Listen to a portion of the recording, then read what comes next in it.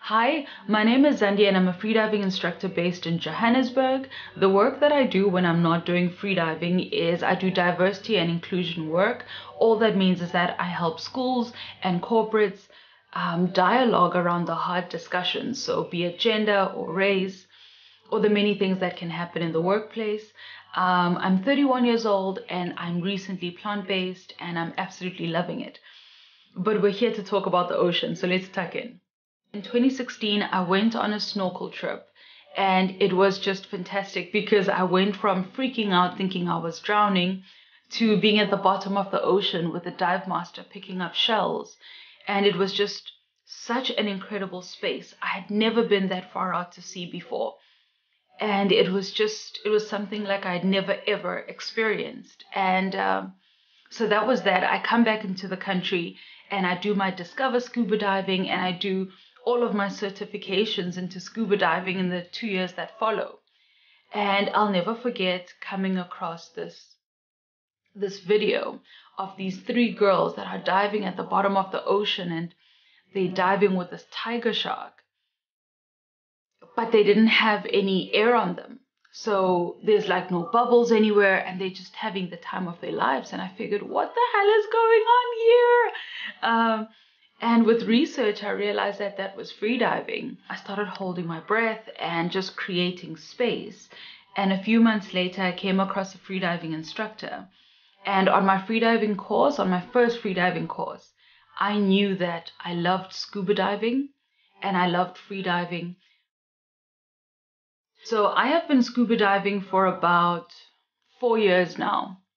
And I love scuba diving just because you have time underwater to observe all of the marine life, to be wooed by everything that's in the water.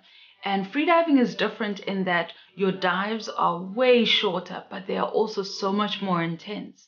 So I love freediving for the simplicity, but also just the incredible place that you go with every single dive.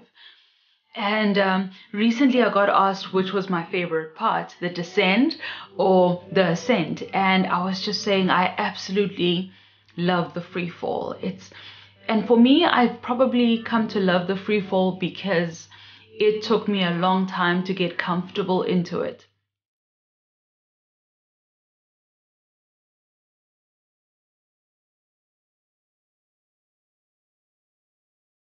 I created a brand that's called the Black Mermaid, and the Black Mermaid holds 2 parts to it. So it's the Black Mermaid Foundation and it's the Black Mermaid store. The Black Mermaid Foundation has a focus on getting school learners to learn how to freedive and to get comfortable in water, and essentially it's greater work to try and get more black and brown people into ocean-based careers and ocean-based sports, because essentially once you're able to address the fear that everyone holds, you kind of change the way that they look at things and they start to dream differently. So that's one. And then the Black Mermaid store is to increase physical representation. So growing up, I never saw people around me who looked like me who dived. So even on scuba diving trips, I was often the only black person on the trip that is on the boat to dive. And I thought, there's room to create the dream and to help little people dream. So then I created Lwandle Nkanyezi. So that's Lwandle and that's Nkanyezi. And they are an opportunity for us to increase representation because, there's divers coming up everywhere across the world, which is fantastic. But it's just to help create space for dreams to live and take shape. So I love that we can just do some of the representation work through that, but also through the merchandise that's in the store. I feel there's an importance to normalize black and brown people as water people as well.